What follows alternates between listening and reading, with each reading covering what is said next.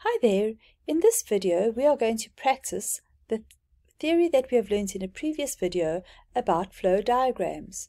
So we will move from being given inputs to working out outputs, but we will also move from being given outputs to trying to work out what is the input.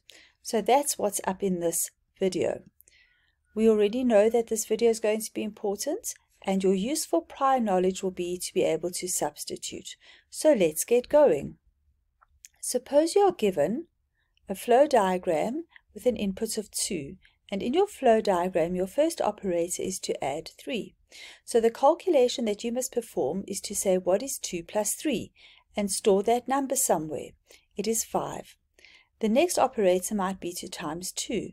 So now you take the new number that you have worked out from your first operator and you must multiply that by 2 to get an answer, your output.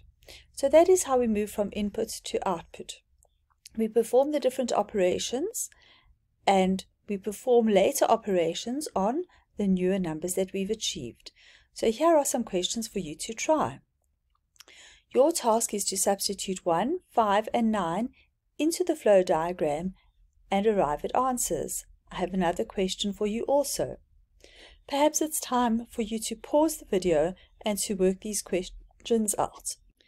If you needed an explanation, I'll go through one of the questions given. So the operator was plus 3 and put the number 1 in. 1 plus 3 is 4. Let's put the 4 into the next operator, which was times 2. 4 times 2 is 8. Perhaps you got one wrong in the second one. We don't know yet. Let's just check that you can do the work. We're going to put 3 into the operator minus 2 and get a 1. And 1 into the operator times 4 and get a 4. So here are all your answers. Pause the video and check yourself. I have a more complicated set of questions for you to try now. There are 3 operators and I want you to try a question with variables. In fact, I want you to try 2. So pause the video in need and let's see what you come up with. Right, here are my answers. Hopefully you got them all correct. Pause the video and check yourself, please. Right, it's time to work backwards. Let's have a look. Suppose you have a number. I'm thinking of a number. To the number I add 3 and I get a new number. That new number I then multiply by 2 and I know the answer is 8. What was the original number that I was thinking of? Well, that's quite complicated, but there are ways to do this. We can work backwards. We can start with the 8 and say the question said I must times by 2 to get to 8. So to go backwards, I must do the opposite. Instead of timesing by 2 to get 8, I must say 8 divided by 2 will tell me what I had before.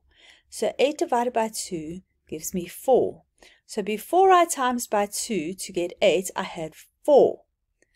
Now I added 3 to the 4.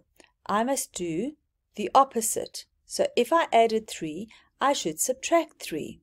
So I must take my 4 and subtract 3, and that will tell me the number I started with.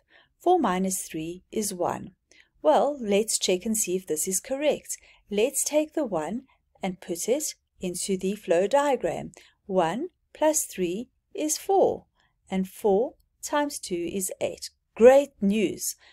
I wonder if you can do these questions, and I've got 2 sets of them and they've got 3 operators each. Remember, you're going to start with the end numbers and you're going to do the inverse operation. So if it was a plus 3, your first thing to do will be to subtract 3.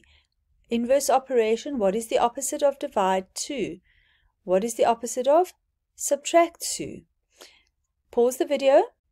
Alright, here are the answers. Check yourself and see if you got them right. And if you did, well done. And if you did not, please get help from a tutor soon.